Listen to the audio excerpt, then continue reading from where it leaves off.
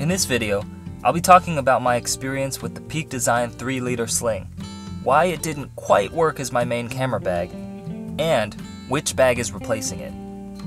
The sling is well designed. It has features that nobody else offers and is comfortable to wear. There's a reason it's so popular, but as a camera bag, it just wasn't the best option.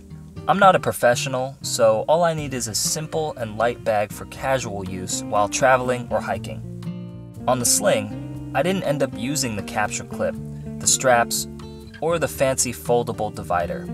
And I didn't find the inner mesh pockets or waist carry mode very useful.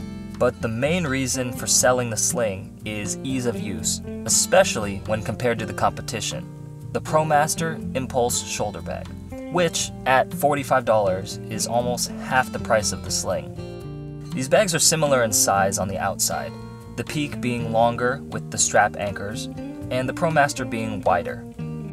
However, they have different designs and I actually prefer the Promaster.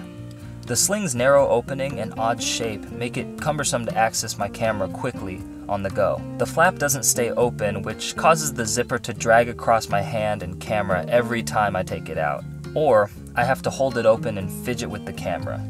The top pocket was a bit small, but still usable, and the side pockets were hard to access, especially when the bag was full. The sling just wasn't easy to use for run and gun style. The Promaster opts for a traditional rectangular design. The flap opens fully, making access and packing very easy. Unlike similar bags, the flap opens away from your body, making it easier to use while it's on your hip. The top and side mesh pockets are larger and easier to use than the sling. The bag stands up easily and has a bit more internal storage, despite being roughly the same outer dimensions as the sling.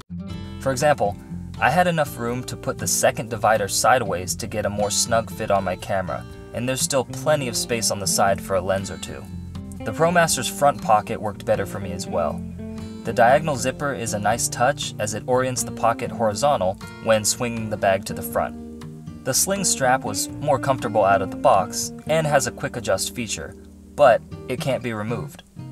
On the Promaster, I swapped in my own strap and the comfort problem was solved.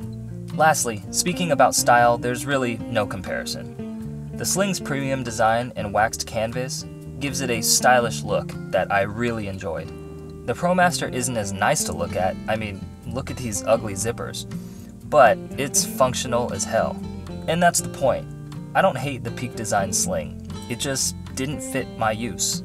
In fact, it was too premium. I didn't take advantage of the features it had to offer.